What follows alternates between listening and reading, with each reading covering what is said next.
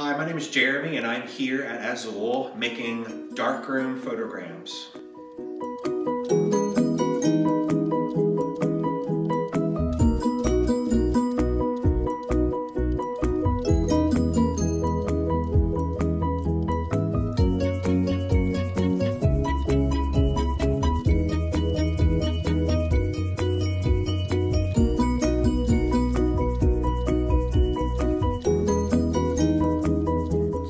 Hi, we're at my darkroom tent. So it looks like a standard camping tent, but actually it has, it's a Coleman tent and they call it darkroom technology. So if you Google Coleman tent darkroom, there's actually tents. You can actually see over here, there should be a logo. See that logo right there? It says darkroom technology. Basically on the inside of this tent, there's kind of a layer that has it's like a black coating. So when you zip it up without doing anything extra to it, it reduces the light that will come in to about 90%. So only 10% of natural light is actually coming into the tent when you open up this from the box. So I need it to be 100 though. So the 90 is good. So what I did is I took this tarp that I bought at Lowe's and I just draped it over the tent, and then I put the rainfly over top of that, and that is really close to 100% light tight. There's a couple little moments, like you might see these little clamps at the bottom, where the bottom of that tent will actually leak a little bit of light from the bottom. Like actually. The stitching or something. So I'll just roll it up and clamp it, and that will take care of that. So then when you walk into the tent, I'll have my my 3 trays of chemicals, and then I have a tray of water. And basically I will take things that I have acquired, like here's a bunch of stuff that I've been using. So basically my process is, say I want to make a composition using these 2 things, okay? So I'll have my paper, I'll be in the tent with it zipped up and it's completely dark in there.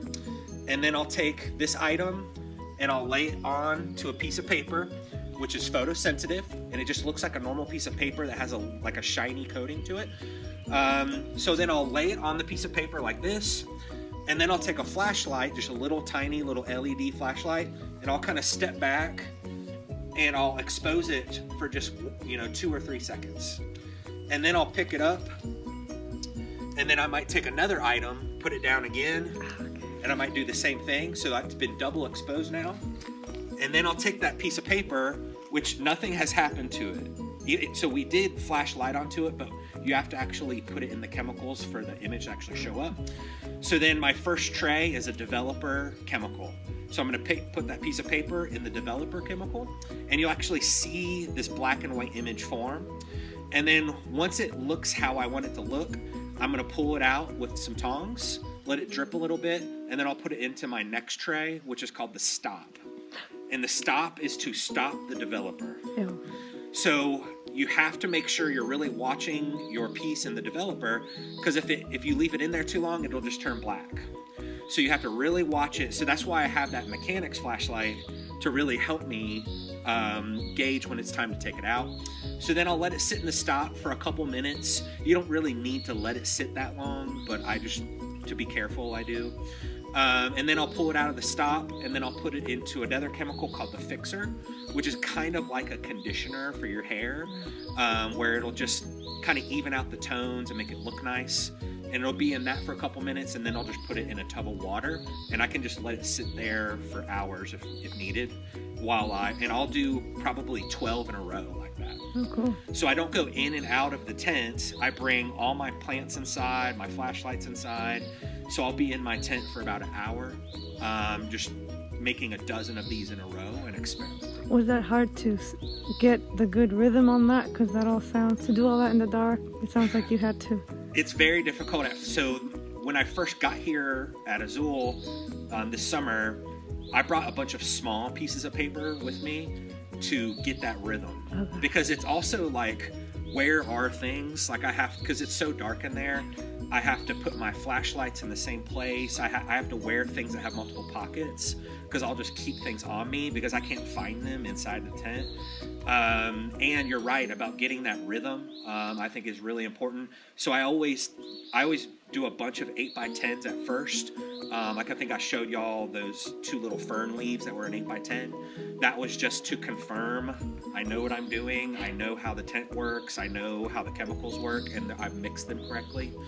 And then a couple days later is when I start making bigger works that are more complex and have multiple exposures.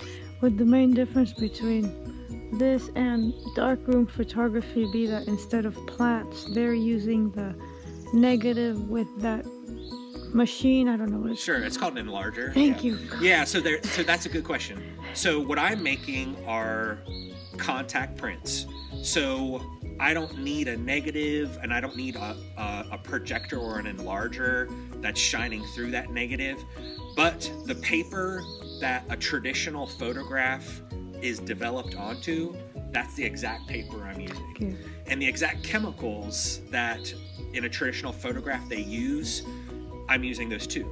But what I've done is stripped out the negative, I've stripped out film, I've stripped out the enlarger, where me stepping back and using the flashlight and shining light on an object, that makes me basically the enlarger. Yeah. So I'm the machine that is shining the light onto it. You know, so it gets a little confusing when you look at it. Some people think it's like x-rays, or they think it's film, but they can't figure out how it could be film. But basically it's just called a contact print. And a lot of people are probably familiar with like cyanotypes with the blue and the white. It's basically the same process, except cyanotypes, you do it outside with full exposure of the sun. And with these types of things, you do them inside with no exposure of light, and you control the light. But basically it's the same process, and they have a very similar look to them as well. Another, well, how do you compare that to like a pinhole camera? Because when I first saw you, I thought that's what this was, a giant pinhole camera, but no. It is exactly the same as a pinhole camera, except so some people think I'm doing a camera obscura, where, so say instead of using a flashlight, what if I poked a hole in the tent and I allowed the light to come in, and then I could maybe close the hole. And that's how a lot of people think I do it. That's way harder than I can pull off it using a tent. Camera obscura is kind of hard. So basically you could turn this tent into a huge pinhole camera if you wanted to, but using a flashlight is just so much easier for me. Okay. But that would be a fun experiment as for children, especially, to just learn how light actually works, is actually create their own camera obscura, because you don't have to just make a pinhole camera this big. You could make a pinhole camera that could fit yourself inside of it too. So when did you start with this photography? Well, I think it was back in like 2008. I was a high school teacher in Savannah, Georgia, and I had never done darkroom photography before. And my seniors that year were desperate to do darkroom. I don't know what. They saw something, they got really curious about it. So one of my colleagues actually helped me find a bunch of enlargers and basic equipment for students to experiment with. So we went and got that, and I just said, here you go, seniors, show me what you can figure out. So they were experimenting, they did pinhole cameras, they did contact prints, and they showed me how this stuff works.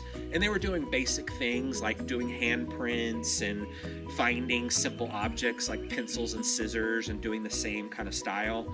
And then it just kind of dawned on me, like, I actually think this is super cool. So they taught it to me, and then I started doing it as my regular like art practice. So now I've been in tons of exhibitions, solo shows, all kinds of stuff, residencies now, all because my students, you know, inspired and actually introduced it to me. So you're more of a teacher as opposed to an artist in that kind of professional, whatever kind of way. I call myself a teaching artist, where I do have I do have a pretty active exhibition record, and I love making art. I'd consider myself an artist, but I myself, I am a professor of art education at Tennessee Tech University. So that is primarily my job, is to teach teachers. So my students are training to be art teachers and museum educators, and that's my main job. And then I teach them these types of techniques every year. And then I usually work a lot over the summer, doing my own stuff here. During the school year, I don't do as much, but that's why I like to come to Azule, because then I don't have to worry about work and other obligations. I can just be here experimenting. And how did you find out about Azule? Man, it was probably, I think, like 2018 or 2019. I think I was just cruising the internet looking for opportunities that were within my region. And because doing an artist residency really far away, it's hard to fly with all this stuff, because I actually bring, you know, all my own chemistry and everything, and all this stuff just takes up too much room. So were there places that I could drive within 3 or 4 hours, and that were in just beautiful locations, and Azule kept popping up as like the best option. So I applied back in 2019 and got in, and I have made the best artwork I've ever made here in 2019. It got into all kinds of shows. I had a solo show that was based off of the work that I did here. So obvious I wanted to come back and keep experimenting. Do you have any last words? Ooh, wow. I guess my last words would be, as an artist, especially as emerging artists, try to really develop your own process, your own practice, because then there's endless possibilities. So I'm not trying to replicate anybody. I'm not even trying to make a specific piece at all. I'm just trying to keep experimenting with new processes, new tints, new ideas, and then magically the product will happen. So just trying to come up with those unique processes that fit how you work, that really utilize the things that you're interested in. So like I get to just walk around this property and collect things, and then I get to make these cool photographic prints in this custom design tent. It's like so fulfilling, and I'm intrinsically motivated to do it. So just keep trying to develop your own process, I think. Awesome, thanks so much. Hi, I'm Jeremy. I'm from Cookeville, Tennessee. And I'm here at Azule as a resident artist, and I'm exploring darkroom photography, actually using a tent outside. So here are a bunch of my pieces that I've been experimenting with on this table and this table here. And basically my process is I walk around the grounds of Azule and I just collect things that I think, collect organic things that have interesting shapes and interesting forms, interesting textures. It might be a specific type of leaf, it might be a rock, you know, anything that kind of strikes my fancy. And then I'll collect all those things in a bag. Here's a bunch of stuff that I collected today in this bag. And then I go outside. I have a tent that's actually outside here on the little patio. And I've designed it so that it's light tight. So I've actually sprayed it with a special like Flex Seal spray. I've also have different tarps and things. So then when you walk inside of the tent, it is almost perfectly light tight. And then I actually have a bunch of these containers that look like this. And I actually make like a traditional dark room inside of the tent. So I can actually walk into the tent. I can have these containers filled with eco-friendly darkroom chemicals. And then I can zip it up behind me and it's completely dark inside. Wow. And one of the things I can do to see is I have this flashlight, which is a mechanics flashlight. And what I've done is I've duct taped a safe filter to it. So when I turn it on, I don't know if you can see that, but an orange light will actually show up. That means I can actually, this is how I see inside of the tent, and I'll shine this on my materials and my paper, just like you would use a safe light in a dark room, you know, the red safe light. And then what happens, like here's a simple one, is I'll collect some ferns, and then I'll just lay them on a piece of photosensitive paper that just looks plain white. I'll lay the fern leaves on it, and then I'll take a little cheap flashlight that I get from like the dollar store, and I'll just turn it on for 3 seconds and then turn it off. 3 seconds, that's it. It's just a quick exposure. I just do like 1 1000, 2 1000, and then click it off. And then I'll just put it into my individual trays. So just like in a traditional dark room. So then here's a bigger version, and this is a double exposure here. So these are some plants that I found actually behind, behind that little cabin-like building that's up on the hill. Woodshed, right? Yeah. So I was back there, and I collected some of these really cool plants. But first, before I even put the plants on the paper, I see these like kind of like cloud-like forms. I actually took some of, and it's kind of behind the sink over here, there's a big pile of just old wall insulation. Because Azule is constantly adding on to things here and has their building projects here. So I took a bunch of that building insulation, put it on the plain white piece of paper and exposed it. Then I removed the insulation and then I put the plants down and then exposed it. So then I put it into the chemicals after that. So it's been exposed twice to create this type of image. And then you can get more complicated. Like I could show this one. Huh.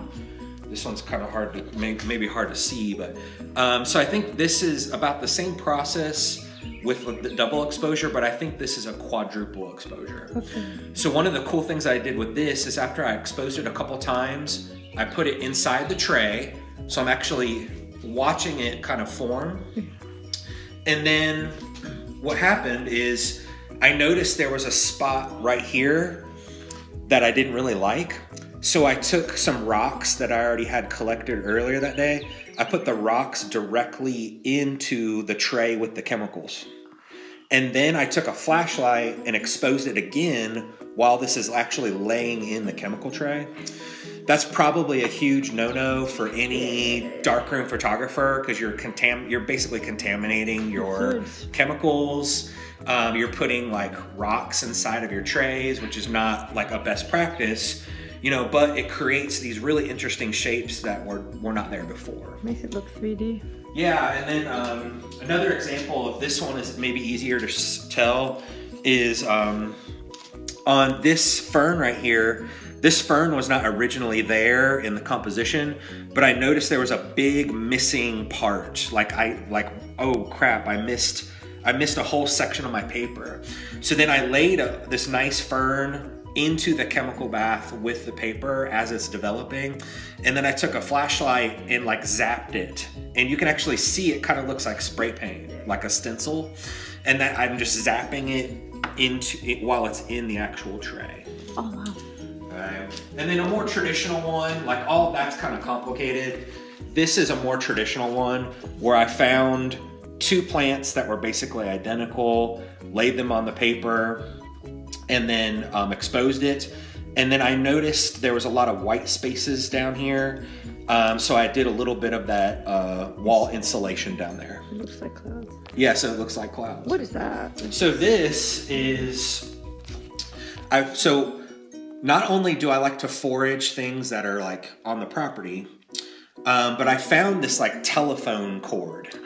And I think it was by the refrigerator here in the basement at Azule. And what I did was I wrapped that cord around a feather that I found. And then that's a feather. Exposed it. Of course it is. And then I just moved it after that. So I moved it and then exposed it again. And I've never really used a plastic cord like this before, so I kept it in the tent, so I'm gonna experiment with it tomorrow. But that's why there's two feathers, is because it's a double exposure. There's really only one feather in real life. Interesting. Wow. And then like, here's another one too.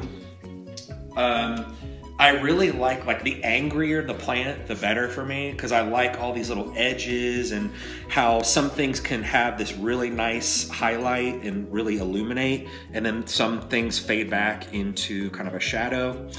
Thorny, right? Yeah, very thorny. And that happens when most people do prints like this, they're called contact prints. Most people, like if I just put my hand down, you could expose that and it would create a handprint. I find that boring. So I like to put things that are very three-dimensional, like the wall insulation, like this kind of very angry plant that has things, it's very radial, you know, things are going in all kinds of different directions on this plant. So when you sit it down, you don't even know what the image is gonna look like. But if I just put my hand down, and exposed it, I know exactly what it's going to look like. So then that robs me of the pleasure of the process. So all of these pieces, I truly have no idea what they're going to look like. And I'm excited when they turn out, but when they don't turn out, I often will just kind of cut them up. I'll use them in collages. I might cut out one section and send a postcard, or you can literally just cut out a portion of that and write on the back and mail it if you wanted to. You know, so it's not really about trying to make some masterpiece. It's just trying to create a process that's unique, that I can explore nature. I can be very mobile with my darkroom. That's the idea of having a darkroom tent, is that I can put it up anywhere I want to, and then I can have like a pop-up instant darkroom.